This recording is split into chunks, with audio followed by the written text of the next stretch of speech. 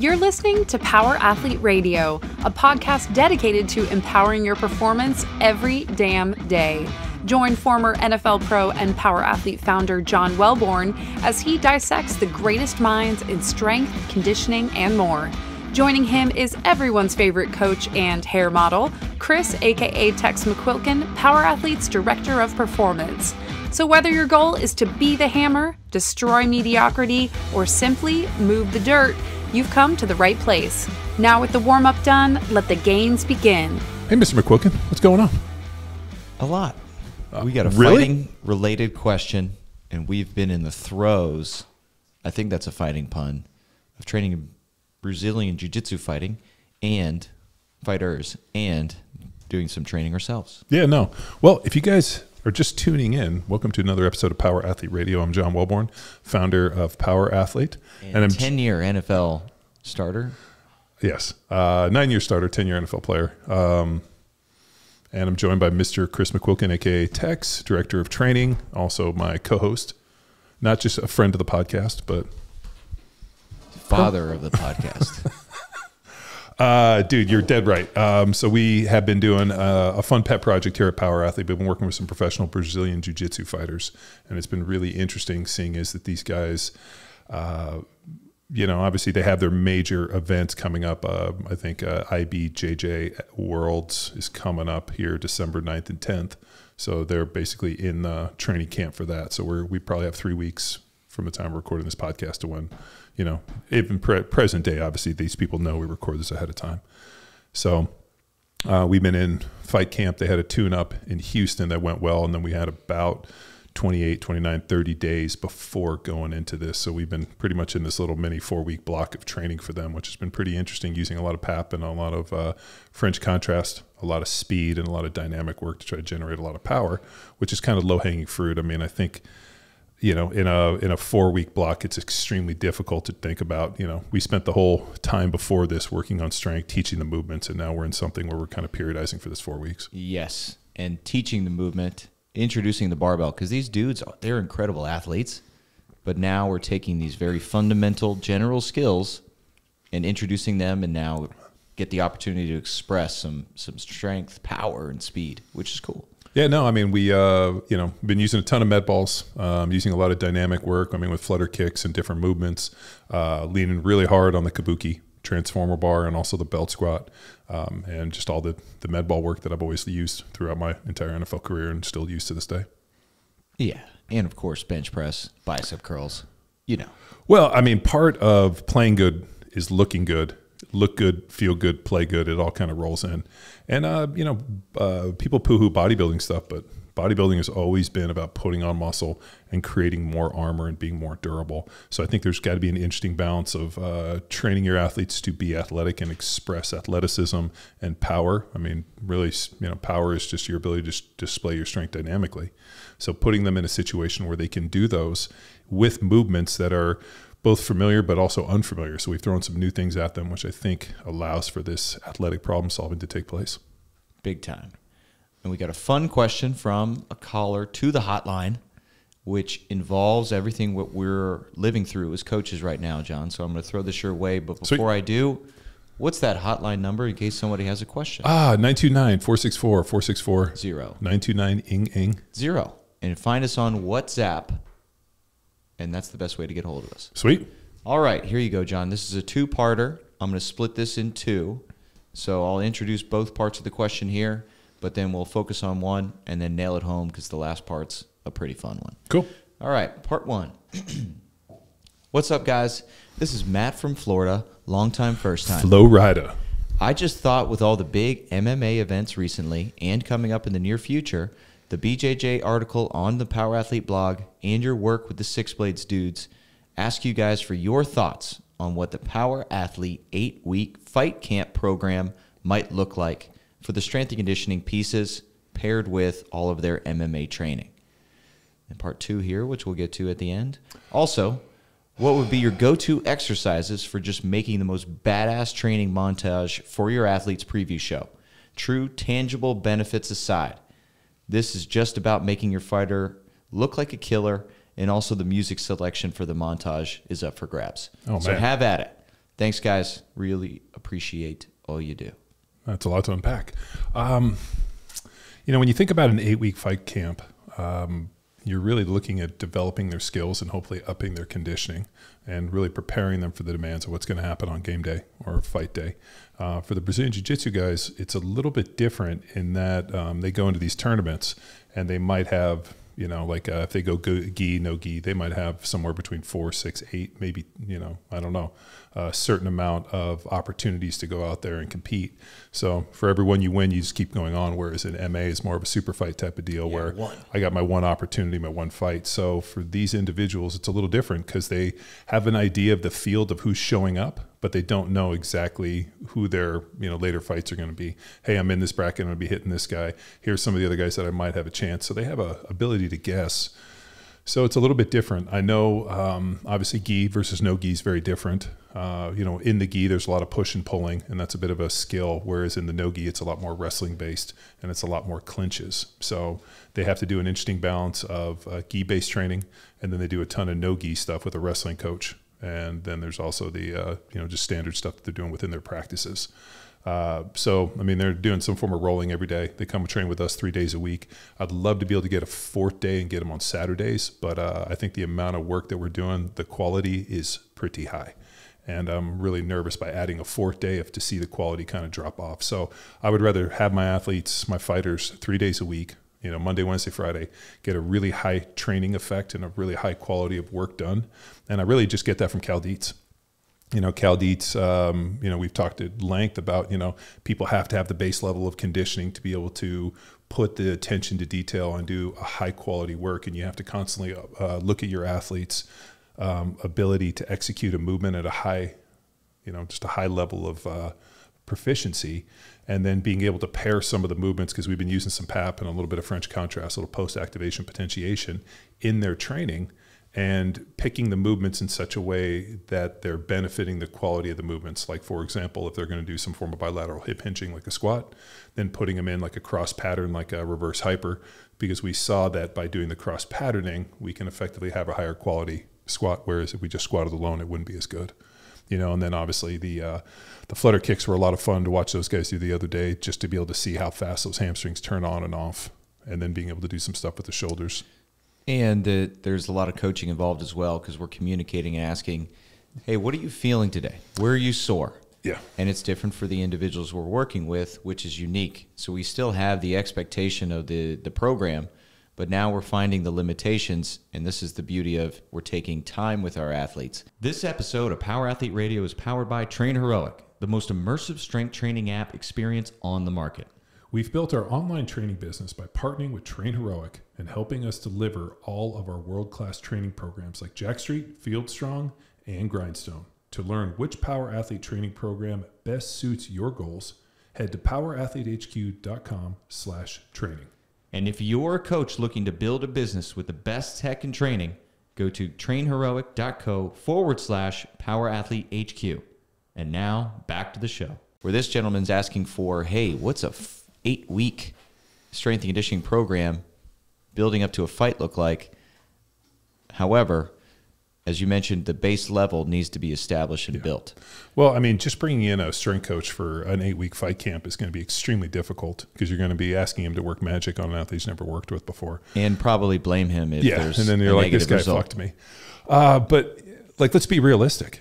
How long does it take to build a foundation of strength? I know when we started working with, Victor and the guys from Six Blades, we spent a fair amount of time, a bunch of weeks, just getting to know them as athletes, putting them through different movements, asking them to, X, Y, and Z, step, squat, lunge, push and pull, all the different kind of movements. The big piece we've really leaned on is a lot of trunk stability, especially showing proficiency with the dead bugs, rotation, all the stupid stuff that nobody wants to do is where we start.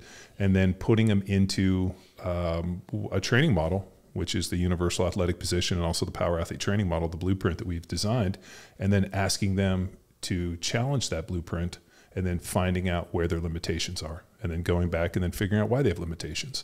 The one thing you're going to run into with professional athletes, especially football players, fighters, BJJ, anybody that does some form of physical contact or something extremely explosive or dynamic or ballistic in nature, they're going to have injuries. So that's the fact-finding mission where, okay, I know what I want you to do. Now, can you do it? And if you can't do it, why is there a limitation? And do we have to address that? So a big part of what we're doing is when these athletes are given to us is figuring out, what does an injury history look like, where the limitations are, what they can and can't do, what they can do well. And then we have to really work around that because there's a good chance that the majority of guys are dealing with something. One of our guys is dealing with a real high up in the kind of more up in the pubic bone kind of attachment, groin, somewhere in there in the hip flexor. And so we have to be very conscious. Let's say if we were doing a bilateral hip hinge squat like we did today, making sure that he slows the movements down so he doesn't bounce out of the bottom. We don't get some dynamic knee collapse, internal rotation, anything really. Yeah, because what that happens is when the knees collapse, it ends up aggravating it, then becomes more of an issue. So starting with maybe some unilateral movements where we can kind of slow him down a little has been really good. Doing a bunch of conditioning with the upper body with the feet up on the assault bike has been pretty good as well. But really just coming in and assessing your athletes, figuring out what I need to do and what the basis is. They're already going to be super dialed on their training. I mean, their sport specific training looks like their fight training or their BJJ, their wrestling, whatever that looks like. That's what they're there to do. They're not getting paid to show up and lift weights. Mm-hmm. So the execution has to be perfect. And then you have to be in constant contact with their coach. I text every day with Shandi and the guys who are their coaches. And then I go up and see Shandi a couple days a week when I go up and train with them because I thought it was disingenuous that if they came and trained with us, we didn't go learn more about what they were doing. And it's been extremely beneficial for me to learn more about training these guys from kind of the inside by doing and learning what they do. But asking every day, like, how's their fight training look? How did they do? How did they perform? Is there any limitations? Big thing is how many calories. So I do all their diet stuff. I kind of monitor their food through MyFitnessPal, almost like probably like my wife monitors my kids. How many calories are you eating? Are you low on calories? What does it look like? And I monitor that stuff every day. And the first question I do when they come in the morning, because I check their MyFitnessPal the night before, so I know if they overate or they're underate. And I even told them, I was like, yo, man, I don't care if you undereat or overeat. I just need you to be accurate and get your food logged so that we understand if there's you come in and you feel full or you feel tired or something, then we can start doing kind of a process of elimination and figure out where one of the holes are. We got a pretty decent supplement protocol with creatine, beta-alanine, and then making sure they're supplementing with vitamin D, especially this time of year with not as much sunshine. So making sure that those are dialed, making sure that we're addressing anything, making sure they're eating enough food, making sure what they're monitoring weight. We're trying to put weight on Victor or Rosh. We're trying to slim down a little bit. So they're on two different diets, but making sure that, and then the big thing is the performance is one thing, and especially what they're doing in the weight room is so important. But we always come in and I always ask them, how you feeling? How'd you sleep last night? What are you feeling? Anything different? Anything hurting? What are you doing? Rosh came in and said his hands felt cold, which I know we've been cutting his calories back and we've been keeping him on a low carb diet. So sometimes when that happens, you can all of a sudden, the metabolism might slow a little bit from the lack of calories because he's putting out a ton of work. Cold hands, all of a sudden his body temperature, his thyroid could be a little off. I mean, it could be a million different things, or it just got fucking cold and he's tired. So what I do is I listen and then I say, great, let's warm up. And we always start up with something that's very, very low hanging fruit, not something that's very neurologically demanding. Let's just do some basic isometrics, with the trunk, dead bugs, pillars, side planks, whatever. Then we progress into something more dynamic and start warming them up, getting them ready. We were doing a bunch of reverse med ball tosses today, which was a new movement for those guys, but not a new pattern. Mm-hmm. Violent hip extension is something that every dynamic athlete should be able to do and knows how to do. It's just really interesting putting them in that position where now it's a reverse med ball toss with triple extension going backwards. And it was pretty interesting to watch those guys do that. Yeah. So essentially, John, what you've been able to walk through and talk through is we identify the demands of the sport, the competition, the stress. So applying the SAID principle. From there, we apply an assessment for our athletes. And we went through all the power athlete diagnostics. And from that phase, we started to write the program. Mm-hmm. And those are the three components. We talk about a lot in the methodology. Yeah. Right? We got to know the demands of the athlete. We have to see how far away they are through an assessment from the demands. and then start to write the strength and conditioning program. Well, and you have to be intelligent about where you are within like their training, like let's say calendar, right? So we got thrust these guys at an interesting point at, you know, kind of end of Q3, Q4, knowing that, right after the ADCC, which was in September. So we started training just after that. Victor, I think he was knocked out in the second round by points to Gordon Ryan. So he was the only guy that Gordon didn't submit, but he obviously lost on points 9-0. That was kind of realizing he needed horsepower, and we had to get him into a training model. But so when we sat down, as we started devising this thing, my first question is there any major dates that we have to periodize for? Because if you tell me, hey, I'm not going to compete until ADCC 2024, we got 2 fucking years.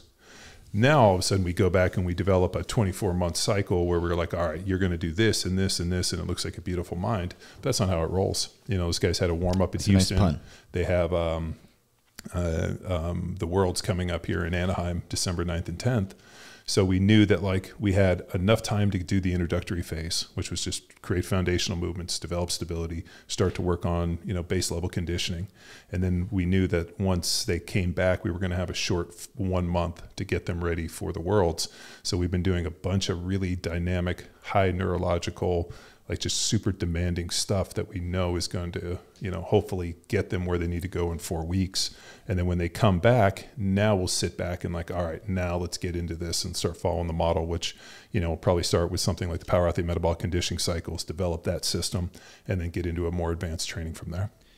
Yes. So it's interesting that in line with the question here, this 8-week, the dude's probably looking for a catch-all S&C program, where we're doing our damnedest with the athletes that we got, but then our big, where we're starting to salivate, is this off period following this upcoming December competition, that we got some runway to put in a true strength and conditioning and athletic development model and get these guys going. So that would be the guidance there.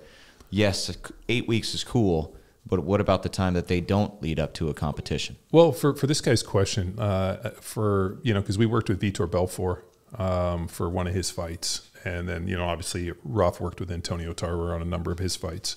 And a big part of the strength conditioning piece was to do enough to continue to keep them strong, keep them neurologically efficient and develop them, but not so much that it's taking away from the true nature of what they're asked to do, which is the fight stuff. So I know when, you know, Tarver would do, you know, not only his, road work, he'd do this. I mean, he had a million different things he had to do, and they had to kind of figure an economy of scale to kind of fit in where the strength training was. And I know Raph was in charge of the weight loss and the diet, and that was a lot of pressure on Raph. Well, it's a ton because he couldn't do the weightlifting things because he was a big ass dude, so he was getting the weight down without putting on the muscle. Yeah. So I mean, there's an interesting thing. I mean, we're pretty fortunate in that 2 of our guys are ultras. So for our listeners that don't exactly know what that means, John, can you please explain? Yeah, so they're heavyweights. They're big dudes, so they don't necessarily have to do weight cuts. You know, Shandi had to do a weight cut for ADCC to hit a certain deal, but Victor and Arash and the bigger dudes, they are in this ultra heavyweight, so it's kind of a bigger class. So I mean, but being able to put on muscle, I mean, it's the training. It's kind of an interesting blend, man. Like the training's important, but the training is creating a stimulus. And that stimulus needs 2 things to effectively port over. It needs enough food, and it needs enough sleep and recovery. And the one thing that's always been difficult, especially about younger kids, and when I say younger kids, I just mean kids in their early 20s, it's always a grind to get them to eat because they I thought you were going to say sleep. Well, sleeping's a hard part too. But I know for me, when I was that age, you know, it seems like it was yesterday, but it's obviously a little bit longer. You got to be really, really creative because it's really easy to like at that age, like, you know, you're not married, you know, it's not like you have a family. I mean, there's a lot of like intangibles.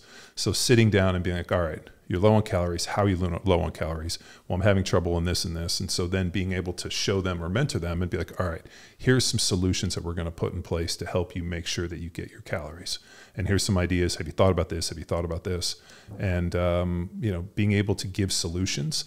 As you know, I don't mind problems, but like if you come to me with a problem, we have to create solutions or there has to be a solution. I just don't like open-ended problems. So one, they got to They got to be able to give me enough food. And the sleep is another big issue, and I can tell. The other night, I know those guys went out, and their coach texted me. He's like, yeah, those guys cut out early. They did the Irish goodbye and bolted from the bar that was last Thursday night. So Shandy texted me. He's like, oh, those guys cut out early because they knew that they had training. And I was like, yeah, I knew they were going out. And I knew that if they were going to go out and fucking hit it big, we were going to get them on Friday. And it would have been bad for them. Bloodbath. Yeah. So having a good relationship with their coach, being able to kind of plug in a little bit so I'm not surprised by anything. And then when I bring them in the morning, we always, wrap for a few minutes. How you guys feeling? We'll have Victor and the guys go through the RPR stuff. So they'll do some warm up, wake up drills, another Cal Dietz thing. And then we'll kind of like, hey, hit the bike for a little, and I'll kind of see how they're moving, if they're moving slow. And then I just give them either an abbreviated warm up, a little bit longer, but get them ready. But the one thing that's been really fascinating about these guys is they seem to get better as the sets go on. Like, the fourth set's better than the first set. Whereas for me and, a lot of the more seasoned, but just guys that have a ton of exposure to strength and conditioning. I mean, we started lifting weights when we were 14 years old, seriously. These guys, it's not really part of the BJJ fight culture, isn't strength conditioning, unless you come from a Division I football or wrestling program. Yeah, back into it. So we see the same thing with beginners on bedrock. Right, the first rep looks like shit. Second rep starts to get better. Usually by the third or the fourth rep, it looks much better, and then the fifth is could be either way. Same thing with these guys. Set number one, like they're okay. This, and I've seen them get significantly better, more explosive, more dynamic squat, bench, whatever it looks like under the bar, any of the dynamic movements as we progress. Mm-hmm. And I go back to a story Dave Tate told me once years ago. Dave Tate came and gave a seminar to CrossFit on powerlifting. And it was down in San Diego, and they invited me because at the time I was in good graces with CrossFit and we had CrossFit football. Hey, would you come down and take the seminar and help us AAR it, just after action review and give us some feedback? And Dave made a really interesting point about they can almost gauge the experience of a lifter based off of what his first, second, and third rep looks like. If the first rep is perfect and then it gets worse over time, they know he's highly advanced. If the first rep looks shaky, second looks better, and the third looks perfect, they know he's a much more green, more not as experienced a lifter. So with these guys, it's always amazing to see, like on set 4, for example, we'll get their best work on that, which theoretically shouldn't be like that.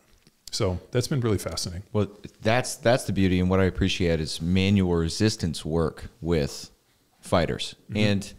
And people on the bedrock, if I get the opportunity to coach them through it, because then you as a coach can adjust and feel when they're switched on and firing. Yeah.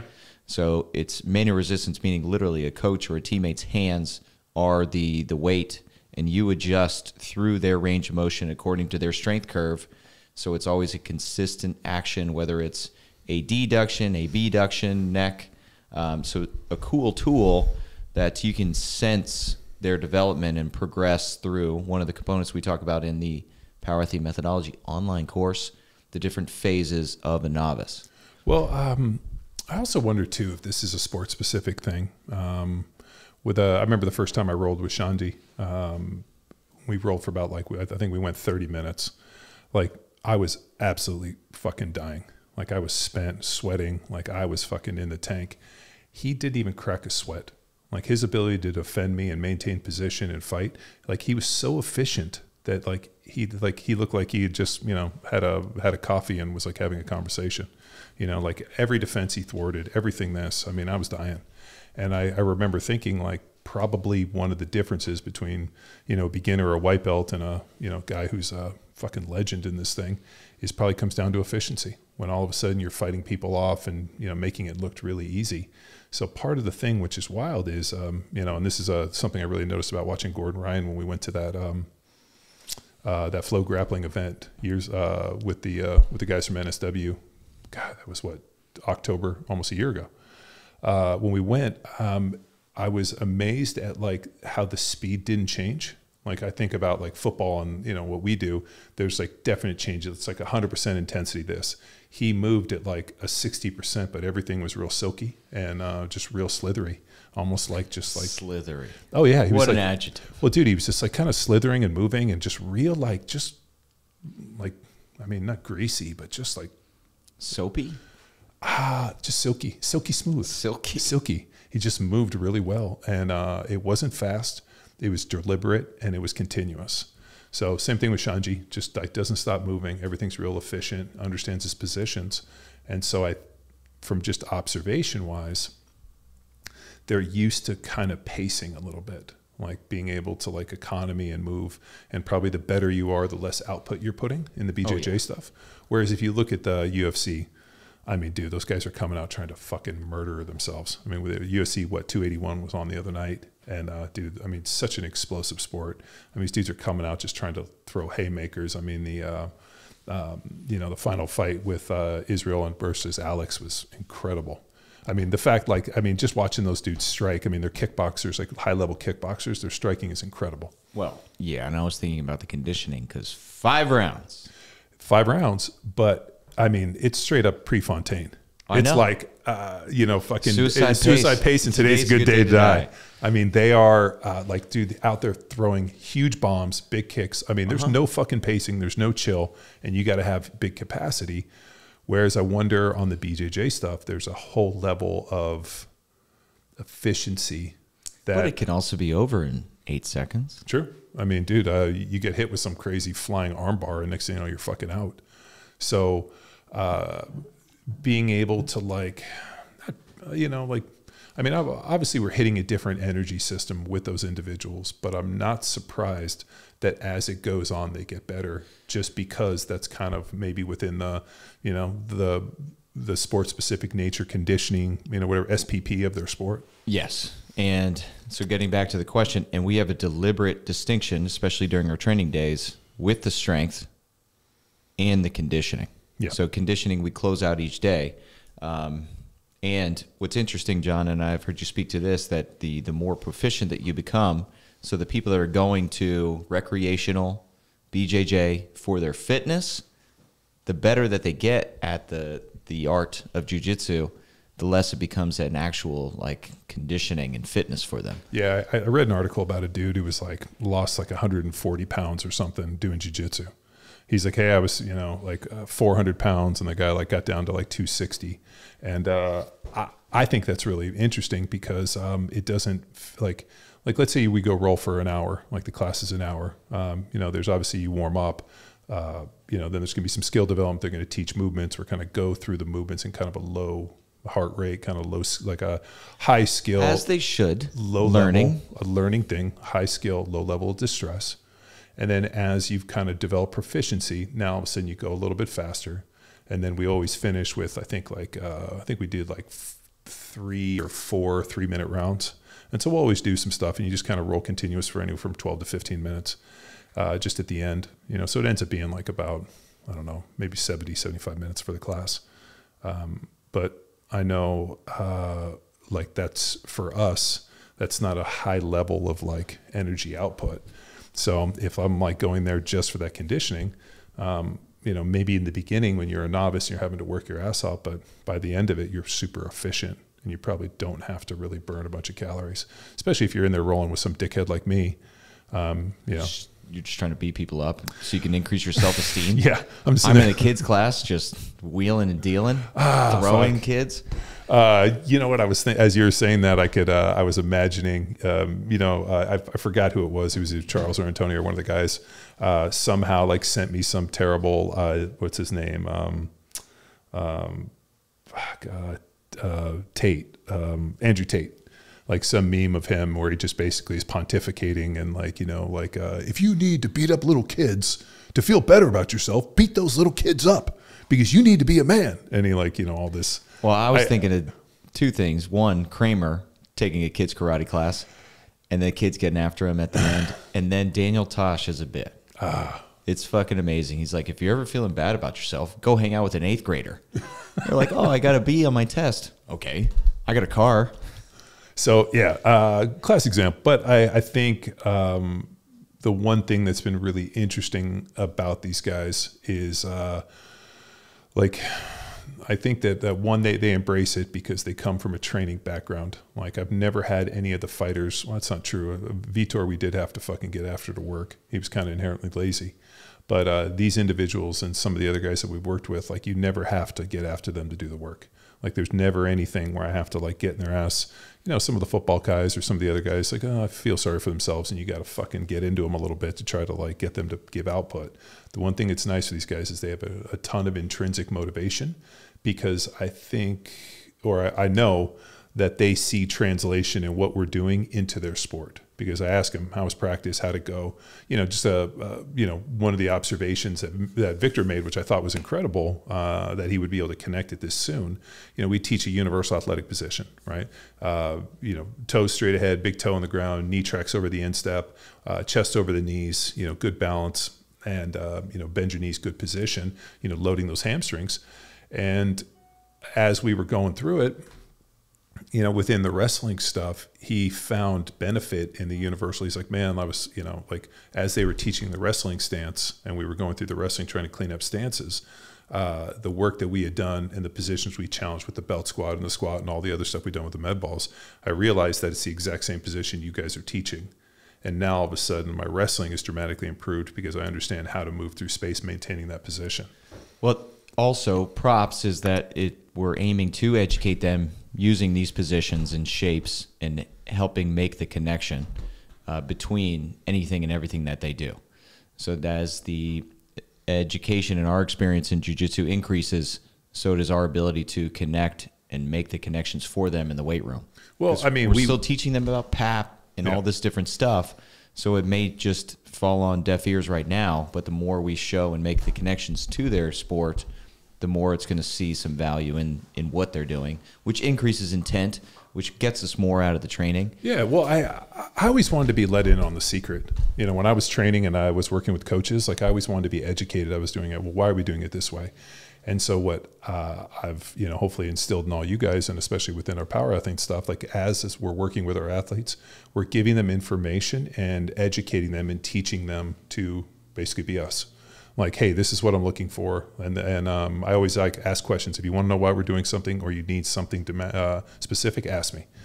Sometimes I'll demo a movement or throw them into a movement, and then I'm really fascinated to say nothing to see how they figure it out. Which is a good test for a coach to do. Yeah. I mean, so that you can always micromanage your athlete into something.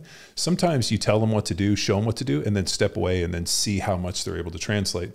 Like today when we were doing the single jammer arms for something dynamic, you know, being able to figure out that, like, I need to load into it to get the jammer arm off so I can be dynamic opposed from it starting. That was one that I watched and I was like, oh shit, I would have fucking taken up as much slack on that, but, you know, and then we corrected it. It was actually Arash that was like, oh, if he does this, I'm like, oh, I know how to do this. It's just interesting to see how other people do it, you know, and then the coordination piece. But I really think if you want to have your athletes be successful, they have to have buy-in. They have to understand what you're doing. Just like we sit down, you know, as they come in, you know, we just write up the workout. I take them through, this is what we're doing today. This is why we're doing it. This is what the expected outcome is. This is the rep range we're hitting. Like, I know on our training programs on Field Strong, Jack Street, and the other ones that we do, we give a specific rep count because the way the boxes are designed, I can't give a rep range. But like, for example, today we were doing 4 to 6s. If 4 looks good, you'll get 5. If 5 looks good, you'll get 6. If you do 4 and 5 looks worse, then we cut it. So I'm real big on quality of movement, especially in this time. So everything, I'm not as romanced with the weights and the bar. I'm more romanced with, like, the quality at which they execute the movements. Mm-hmm. So giving me 4 and then we end on a shitty rep, that doesn't happen. I would rather cut it before or force them into another, you know, hopefully see if they can push another rep out. Yes. And moving into the conditioning piece. Yeah. We create the opportunity for them to push themselves without the loss of technique, form, and the importance of everything that you just highlighted right there. How that's utilized is through echo bikes, assault bikes. Yeah. So that way we can target specifically the conditioning. Yeah. So explain that a little bit, why we're not necessarily going into a cyclical model like some CrossFitness and leaning on this to target energy systems with the bikes. Yeah, so I really love the air bike, especially the echo bike, because it's got a big seat. So if you're a big dude, it doesn't feel like you're fucking. What if you're a little guy, John, and can't get any leverage? Dude, that little seat. if you got a big ass, that little seat hits you in the prostate and it's fucking brutal. So for a bigger dude, bigger seat. The other thing which is nice on the Echo is the handles are a little bit different, a little higher. So if you're a taller athlete, you can't leverage it as much. When I ride an Echo, I can kind of get down on top of it and push, and I think I can create a lot more leverage. So the Echoes are excellent for bigger dudes. So what we've been doing with them is really just a really interesting Tabata protocol that we got from our good buddy Tom Newman, which came through Dr. Kramer and also through Boyd Epley, that they were using with the Rangers to develop insane capacity. So we've been doing some Tabata protocols with those individuals, and especially loading into them and really monitoring max wattage output, and then understanding it down, a degrade, and then being able to push them into a certain percentage of their first one. So we usually hit 1 for max intensity, and then 2 through 8 have to be within a certain percentage. Yeah, max, and we were measuring that. So we got John and I on the bikes, watching the numbers and tracking them on the whiteboard versus an emotional intensity of relative cyclical movement. And it's also a great way for us to track how recovered or bought in, or what they are, because we have day 1 where we did maybe 2 or 3, and now we've progressed into multiples, where we know what their power output, and we've seen it kind of peak and gone. I mean, Victor's hit 1611, which on a Tabata is pretty good. Anything over 1500 is considered elite, and then being able to hold 40% for those others, and then being able to rest them 3 minutes and get back in, and then seeing what the output is and how it matches. So the one thing that's just pretty fascinating is because they're pretty high level athletes, and they train and they compete and they have pretty good aerobic systems, they recover quickly. Mm-hmm. So my question for you now, you got your finger on the pulse, you can see how... Sorry. The reason I really like those bikes, and the one thing I forgot to say, is they're all concentric. So they're all concentric base, so there's no eccentric load in those pushes. So we're, as you guys know, obviously the eccentric load is much more damaging. They may not know that. Well, maybe they don't. So for those of you guys that don't know, there's 3 muscle contractions: eccentric, concentric, and isometric. Isometric would be a hold, so static position. Concentric would actually be muscle lengthening, and then concentric shortening. Muscle eccentric. What did I say? Eccentric is muscle lengthening. Yes. Concentric is muscle shortening. Eccentric is 3 times more damaging than the concentric. So when they ride, they're pushing the entire, and there's really no pull, because when you would get on the pull piece, the legs are taking over, so it's a constant push. So with that, it's not as difficult for them to recover from physically. So we can do a ton of work with building massive aerobic capacity without necessarily parasiting off and destroying their training or the next day's training deal. Yes, and the bike's an excellent tool for that. If we didn't have access to the bike, we'd utilize sleds in a similar manner, because the same benefit where it's more concentric than eccentric. Power Athlete Nation, we're taking a break from this episode to let you know Black Friday starts early. We've got heavy discounts up to 50% off store-wide. Go to shop.powerathletehq.com and snag yourself some killer swag. Question here now, getting back to our 8-week question. You've got your finger on the pulse. You can decide, today's the day I can give these guys more juice on the conditioning, or I can pull back because they need to recover. So if we were building this 8-week, how would you progress it in terms of the Tabatas? Would we just walk up as we get closer? Would we stair step? So what would be a quick 8-week solution for people out there that want a training camp style? Probably be 3 days a week to start, but it has to start with 1. We would do probably on day 1, assuming, but see, here's the thing, like if they're in 8 weeks, we really have a short amount of time. They're obviously in a pretty big fight, so we would have to really kind of work some magic, but it's going to start with 1. And maybe 2 or 3 at most, just to kind of get them prepped into it. But what I'm really interested in is seeing what their max output is on day 1. For 20 seconds. For 20 seconds. How fast can you sprint? I want to check that max wattage. From there, I'm going to write that number down, and then we're probably going to get maybe 2 or 3 after. And what I'm really looking for is, can they hold within 40% of that initial sprint? Most people, and the reason I cut it at 2 or 3 is they couldn't hold 40%. And so it doesn't make sense just having a low amount of work. So we just gave them a kind of a little taste, a little dip, just like a little sampler. And then we came in 2 days later, and we actually think we did 3 again. And then the end of the first week, I think we added one more and we got to 4. And then we stayed at 4 until they were pretty consistent with max output was climbing and they were able to hold 40%. Once they were able to hold 40% for 4, we went to 6. And then we came back after they had done their deal down in Houston, and they jumped on, and I asked them, I was like, hey, we can either stay at 6 or we can push to 8. What do you guys want to do? And they said, let's do 8. So we jumped on, we did 8. And that day, I think we jumped in. And that was a pretty good one, because then we were like, all right, we'll let you pick pieces. You get to pick who you want to challenge. So Rush challenged me, which got Tex and Victor in the fight. And we pinned the first one and then the seconds. And then what we were doing is we were competing to keep within 40% and then also looking at total calories. So we had a few different metrics. But the guys hit 8. They seemed pretty recovered. So then the next time we came in, I was going to be like, okay, we're going to rest 3 minutes. We're going to do a 9th one. Let me see what your max intensity is. And if it was within 80% of their first one, we could add one. Victor ended up matching his first round, which means that either he was sandbagging or the guy's got incredible capacity. Arash was in the 80, and then we gave them a 10th one, which was an absolute fucking bloodbath. So, and then we rested, we came back, and I changed the protocol to go 60 seconds on, 30 seconds off for 5 rounds, just to kind of give them a little bit of a different taste, because I knew we were going to push to 16 today, which we ended up doing.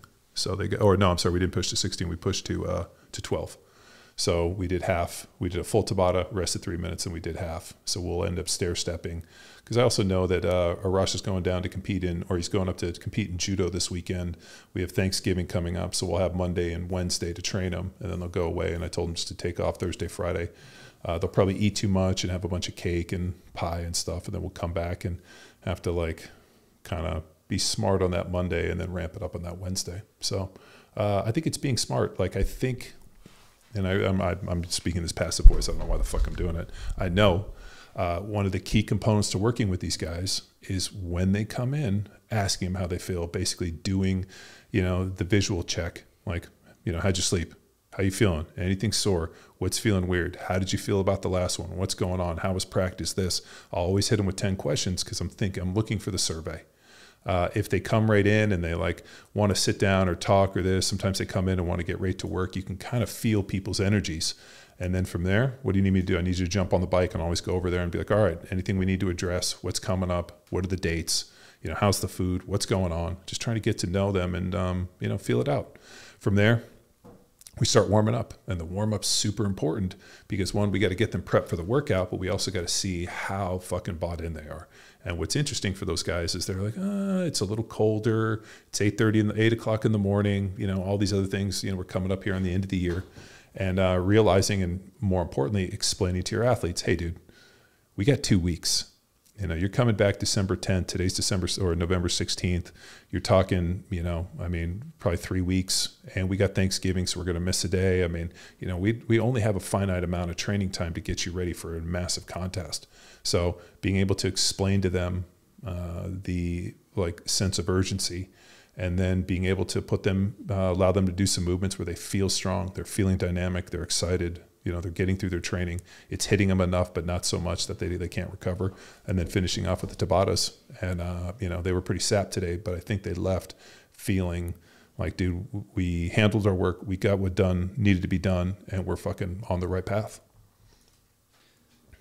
So if 16 rounds, 8 minutes with a 3.5 or 3 minute break in between.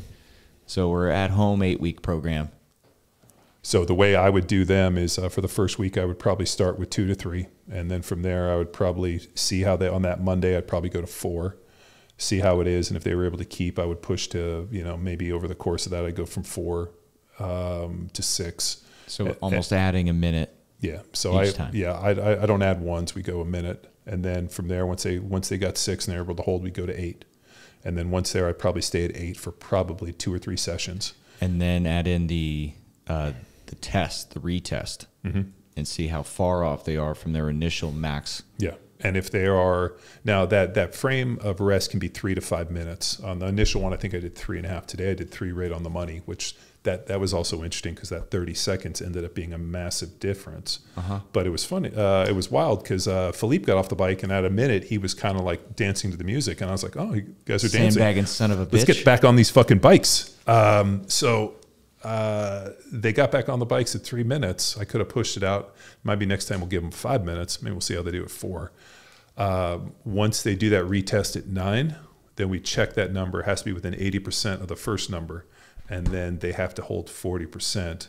Now the problem is that if they don't hold the 40%, it doesn't make sense to just keep fucking slopping it in there. But what I ended up doing, because none of them held 40 on number 10, but they did when we got to 11 and 12. And 12, they got a little barn fever and started sprinting. Got it above 700, so they were over that. And at that, I just cut it. Yeah. So mainly because Arash has got something going this weekend. If he didn't compete, we would have gone 16 rounds. And then I looked to see what the effect is. So they've already gone through the vomit phase. So the initial Tabata, when you get into it, you'll start to get like this like metal mouth, like you're going to puke. You guys remember from CrossFit? Yeah. Is that the Prowler flu? Yeah, or Tabata flu or whatever you call where you get that cough, you feel like you're going to puke. So once they get past that and we get, the lactic bathing isn't going to make them throw up, the next phase on that second one is the leg burn, where all of a sudden the legs feel like they're on fire. So you might have to, if you're going to be serious on it, you probably should have some bags of ice to kind of throw on their legs. I remember Tom Newman telling me one kid called 911 because he thought his legs were on fire. But Arash had a little bit of leg burn. Victor and them didn't, which was interesting. So, could be the supplementation, could be the beta-alanine, it could be some other factors. But getting them to the point and then through that, and then eventually the pinnacle of this is when you get to the point where you can do max output, hold 80%, rest 3 to 5 minutes, max output, hold 80%, or hold, I'm sorry, 40, sorry. Max output, hold 40, rest, first one is got to be within 80% of your second one.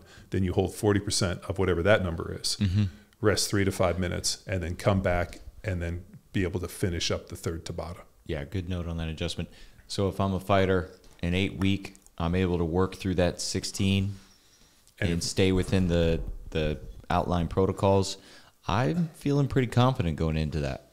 Yeah, I think if we can get, from all the research and everything that we've seen within our own, working with our own high-level athletes, if we can get to where you can give me 3 sets of that, you have 24 outputs within, pretty close to what we've outlined, their aerobic capacity is going to be so fucking high that nobody's going to touch them.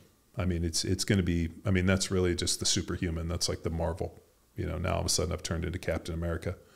So that's what we're shooting for. We're probably not going to be able to hit in this, obviously within our time frame, it's probably going to take us a little bit longer to periodize into it. Well, we got them when we got them.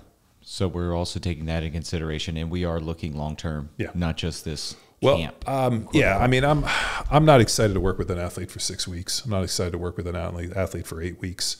I'm more than happy to do it. But when I think about long-term athletic development and predominantly getting somebody really strong, getting them moving really well, helping, fold the steel and almost make injuries that might have been a limitation in the past become just a fucking distant memory. Making them, giving them the tools so that they're able to go out and do things where people are like, holy shit, that's a different fucking dude. Like, that's what I'm excited about. And that takes a longer runway. So, if we get a chance to work with these guys for 12, 16, 18 months, and I know it sounds like a long amount of time, but I'll pose this question. How long does it take to get strong? Fucking lifetime. How long did it, I started lifting weights at 14. I squatted 610 when I was 19. So I pretty much was squatting 2 to 3 days a week without missing a day for a better part of 5 or 6 years to be able to squat 600. And then it took me another 3+ years after that, with Louis Simmons' help to bench 500. I also went from a body weight of 165 to over 310, grew 6 inches. So, it's, matured in age. So, it takes a long time to actually get to the point of being strong. The one thing that we can do is we can really make them really efficient. We can allow them to express the strength they have dynamically and make them very powerful. And I think by that's, we have an excellent model for that within the training programs that we're entering them into, understanding, basic linear progression, how to kind of deload, where to shift it, how to move it. I mean, but all that really comes down to, one, having the athletes in front of us, and two, looking at the quality of their work and letting the quality be the defining factor, not just merely what I write down on the card. Very much so, and that's coaching. Now for part two, a little bit more fun and fast for you, John. And speaking of efficiency, what would be your go-to exercises for making these dudes look badass in a training montage for their fighters preview? I always hate whenever the one movement that for me I think is stupid, because I never liked it, was the battling ropes. But whenever you see these fighters doing any montage, the battling ropes is always in there.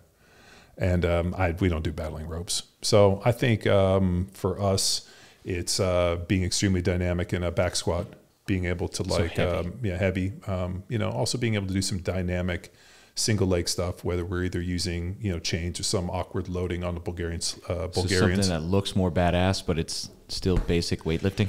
Yeah, so like throw like 6 chains around his neck and then have him do a Bulgarian split squat with the heel elevated. So we're getting a ton of positive shin angle and the knee way over the toes.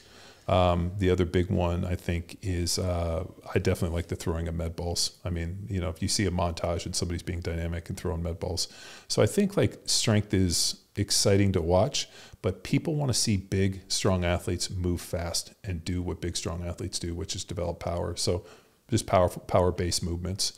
Seeing some athlete in a montage just sitting there doing bicep curls, not exciting.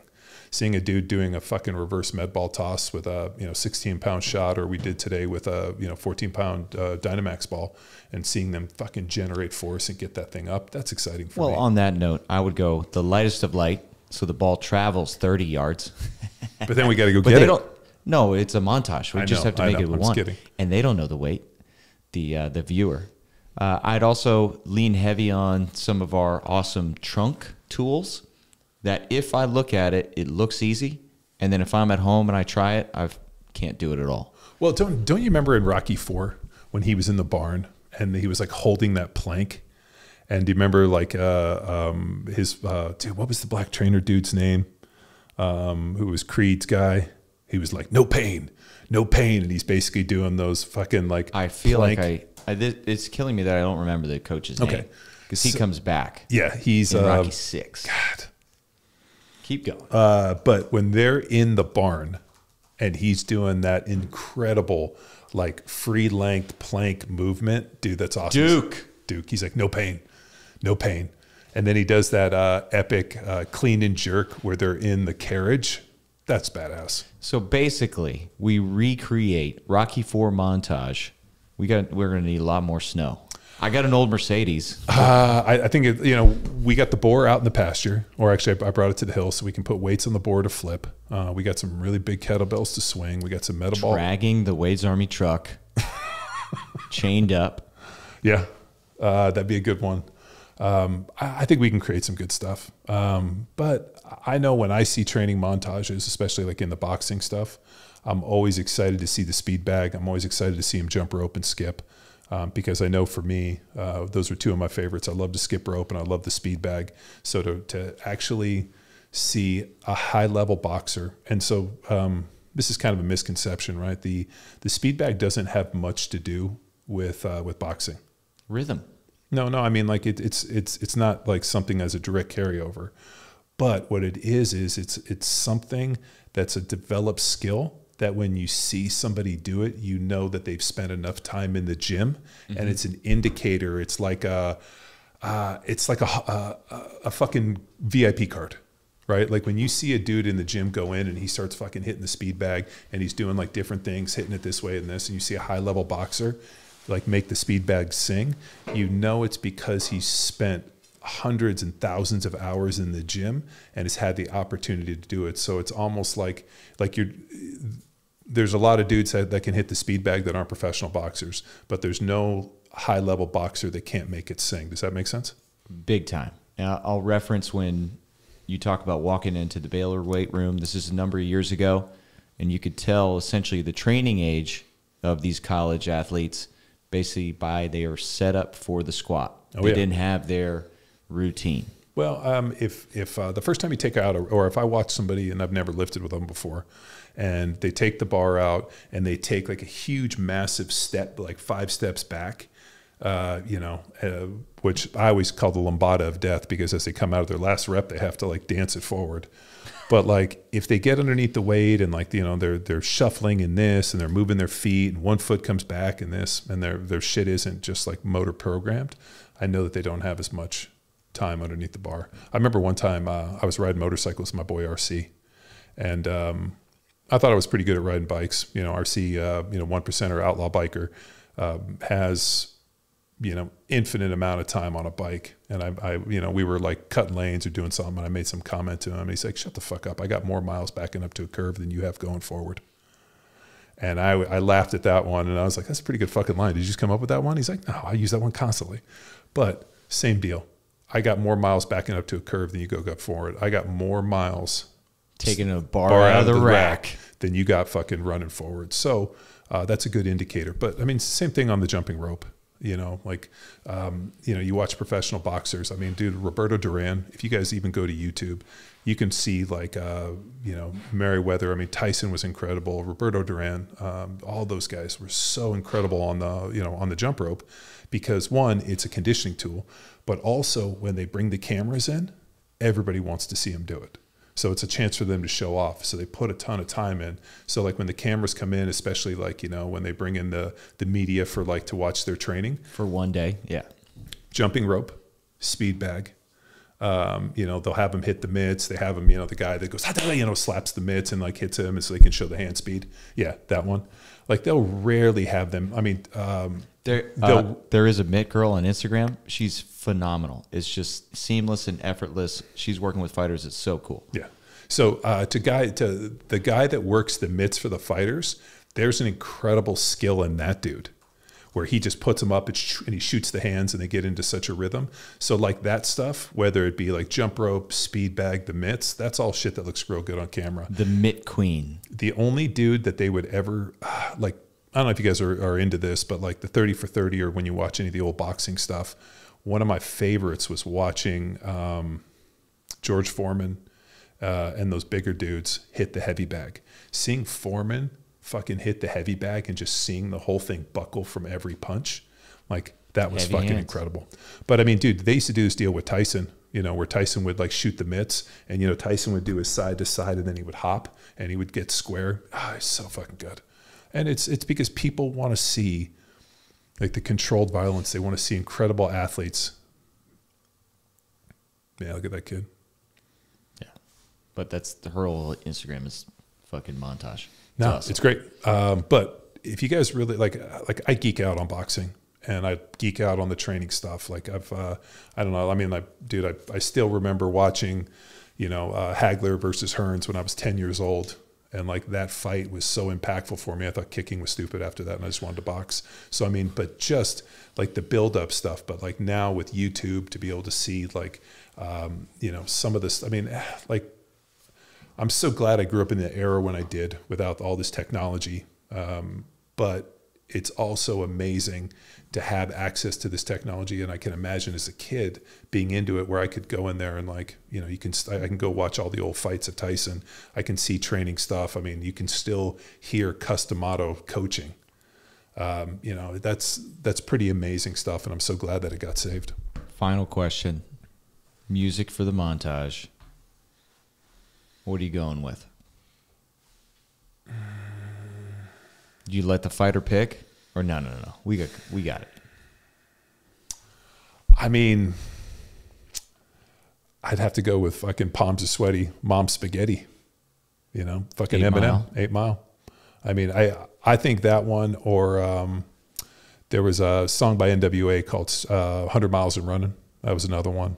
So pretty funny story today. I let Victor choose the music, and he played all this like old 80s gangster rap. Mm-hmm. I mean, it was like NWA, Eazy-E, and Chuck D, Public Enemy. And I laughed when it came on because, I mean, these kids aren't young enough, or they're not old enough to be alive when this stuff came out, but I was.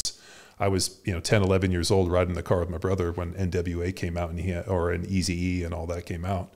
So to hear that, but there was a 100 Miles and Running was one of the songs that we listened to on a boombox on our football games as we were going to play different schools. So we had 100 Miles and Running would be a good one. And I'd go with Eminem. What are you going with? Well, I'll just stick with old 80s. The Lost Boys soundtrack. Tim Capella, I Still Believe. God damn it, that's a great song. Yeah. Or, Rocky 3 and 4 soundtracks are phenomenal. So Survivor from both of those. Eye of the Tiger was Rocky 3. Mm-hmm. Then they had Burning Heart in 4. And, Hearts of Fire or No Easy Way Out. That's a frequent in the Power Athlete Gym. Yeah. Well, it's because the scene when he's driving through the, what is it? Is it the Caldecott Tunnel? I used to drive through the same tunnel where Rocky's driving, in his Lamborghini that says Southpaw. When he slams through it, I used to drive through it every day on my way home. Anything from Rocky's good. Did you ever hammer the gas and get emotional like Rock? I had a twin turbo Porsche, and as I would race through there, I would fucking light it up, and usually playing that exact music at the time. But it would have to be something. The other one would be.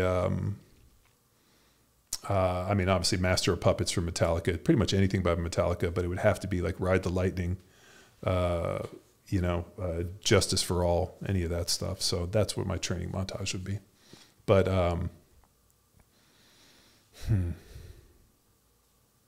yeah, I was just thinking on the Rocky stuff when Rocky 3, when Clubber Lang is training in that dungeon. Oh, that's the Eye of the Tiger. I know, but he's doing like pull-ups. And he's doing all that stuff. Mr. T fucking nailed it. 3 is my favorite. Crushed it. Oh, is 3 your favorite Rocky? Oh, man, I'm kind of a Rocky 4 fan. Well, I'm nothing wrong with 4.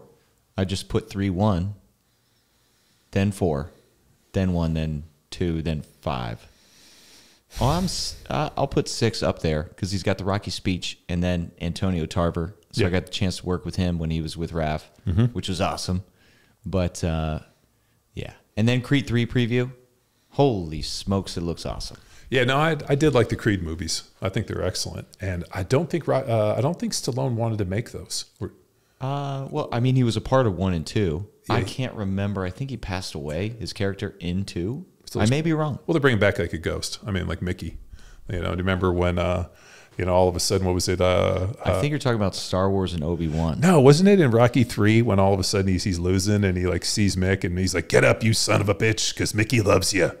And he like that piece. At the Antonio, you're a PA guy. Wasn't that Rocky 3? Well, it has to be 3. He died in 3. No, he dies in 2. No, he does die in 3. You're right. Yeah, no, he dies in the beginning of 2 before he goes out and fights Clubber. So remember, Clubber 3. pushes him in Dies 3, in 3, and then he dies and has the heart attack, and he goes, calls him out for being a bitch for taking all these loser fights. Yeah, that was in 3. He died, and then I don't remember the ghost. And then he goes to L.A., goes back to Venice, goes back and trains with Apollo Creed, which is fucking awesome. Oh man, and Adrian kills it in that one. Great actress. There is no tomorrow. Like, fuck. 3. Now we got to watch 3 all day. Yeah, no, we'll just get it on repeat. But it's, the one thing I was thinking a little bit about the BJJ stuff, which is pretty interesting, especially with the grappling. Obviously it's super technical. There's conditioning, there's strength. It's such an interesting flow of movement. But there's one element that we don't have to contend for, which is different than the MMA stuff, which is the punch to the face, which, as Mike Tyson said, everybody's got a plan until they get punched in the face, and then they got to fucking figure it out from there. So, there is one thing, like, when you're working with the MMA guys, there's an interesting balance in their training of like they have to take enough shots, they have to take enough hits to condition themselves, but they can't take too many that they're not prepared for, or they're they're damaged, or they're not, they've done too much to go out on fight night.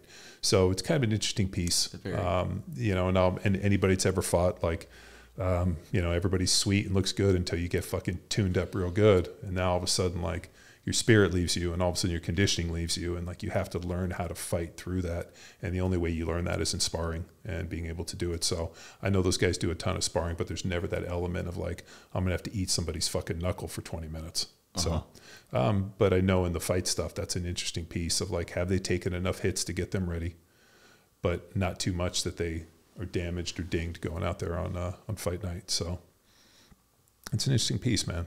I'm excited to be on the journey with these guys. They're high level athletes, and they have never been exposed to what we do, which is really kind of neat to see how fast they progress, and then being able to figure out some of the injury, some of the, the puzzle pieces of this thing, and helping them kind of mature through that, and more importantly, fold the steel around so that they're fucking non-existent. Yes. Matt from Florida, I believe we asked and answered. Ideally, dropping a strength and conditioning program right into an 8-week, not the best, but you can still manage. Ideally, you have that whole runway, the whole off season to put in and install your strength and conditioning program so you can really focus and dial it in for the 8-weeker. Yeah. No, I would be like, if we were contacted to come in and work with a fighter just for his 8 weeks building into his camp, it would have to be a very specific situation, and more importantly, we would have to know them or know somebody that they were training with and understand where they were within the kind of the training paradigm, and then what we could effectively accomplish. What was the low-hanging fruit? What can we do that's not going to take away from it? So I'd be a little remiss to say we would just jump in with 2 feet on anybody for 8 weeks, but who knows? We've done crazier things. Yeah. And I mean, we'd still aim to prepare them for the fight, as well as target a lot of the low-hanging fruit athleticism things that John mentioned. In reference to, John, your experience in the draft combine world, when dudes get dropped in and it's combine only, or some just balance things that doesn't prepare them to play football. Yeah, I mean, we wouldn't do that to a fighter. Yeah, like when I finished up and I went down to train with Tom Shaw down in Metairie, Louisiana, down in Kenner. My agent was like, hey, where do you want to, is there anybody you want to train with? And my only question is like, where do the fastest dudes in the world go? Like who trains the fastest dudes year in and year out? Because I knew I had intangibles, I had strength. I just wanted to run sub-fly flat like Kyle Turley did. And so he said Tom Shaw. So I went down there and I ran with Tom. And, Tom was excellent about getting people to run fast. Very similar to kind of the podcast we just recently did with Spellman. Yeah, with Spellman. Les Spellman. Yeah, Les. Good dude. Yeah. So his whole deal about efficiency, cleaning up technique, low-hanging fruit, punch and drive, working on turnover, giving people the opportunity to run fast, to be fast. And that was extremely beneficial for me. And I went down and I ran a pretty good time. Where I did fuck up on my combine prep was Tom's scale was broken. So I showed up, I was supposed to show up at about 303, 305. I showed up at 317. Holy shit. Because his fucking scale was broken. I was 305 on his scale, and I was like, fuck. I mean, I felt really big. I was like, fuck, is this thing accurate? And then I showed up at like 317. And I remember the Denver Broncos coach, offensive line coach, had been reaching out to me beforehand. And when I showed up at 317, he's like, too fucking big, and he walked away. Well, yeah, they were a zone team. Yep. Yeah, they were all guys in their 275, 280s. And so I was supposed to show up at just around 295, 300, 30, somewhere in there within that window. And all of a sudden, I'm just a fucking meal under 320. It was way too big. I jumped pretty well. I didn't run. I ran fast, but I was slow on my short shuttle and some of the other stuff. So I should have been better if that had been managed better. I shouldn't have trusted his scale. That was stupid.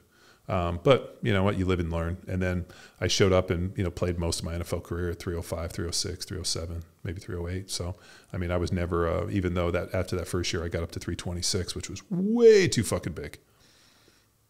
But that was good. I mean, it helped me put on a lot of muscle and size, but then I dieted down and still played that season sub 310, which was always a good weight for me.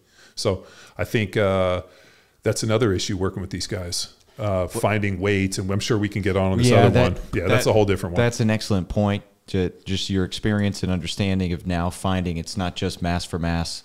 Yeah, it's functional tissue, we'll call it, which we'll explore more in future podcasts. Yep. I don't want to belabor the point and beat a dead horse to death. Well, we got to, because that's a lot of hours, dude. I got a whole bunch of theories on this stuff. So, well, Matt from Florida, thanks for sending in a question to a hotline. If anyone's interested in unlocking some knowledge from us, where do they go to, John? If you want to leave information and get your questions answered and asked, or ask your questions and get them answered on the hotline, 929-464-464. 929-ING-ING. 0. That's the Power Athlete Hotline. Find us on WhatsApp. And if you like what you heard here, give us a like and a review on Power Athlete Radio, iTunes, Spotify. It doesn't matter. Just give us 5 stars. That's all that we care about. If the 5 stars are legit and there's a good review, we usually like to read them on here. So I got to troll back through and look at some of the good 5-star reviews, and hopefully we'll read them here on the next podcast. All right. And you've heard it here, Power Athlete Radio. Bye. Bye.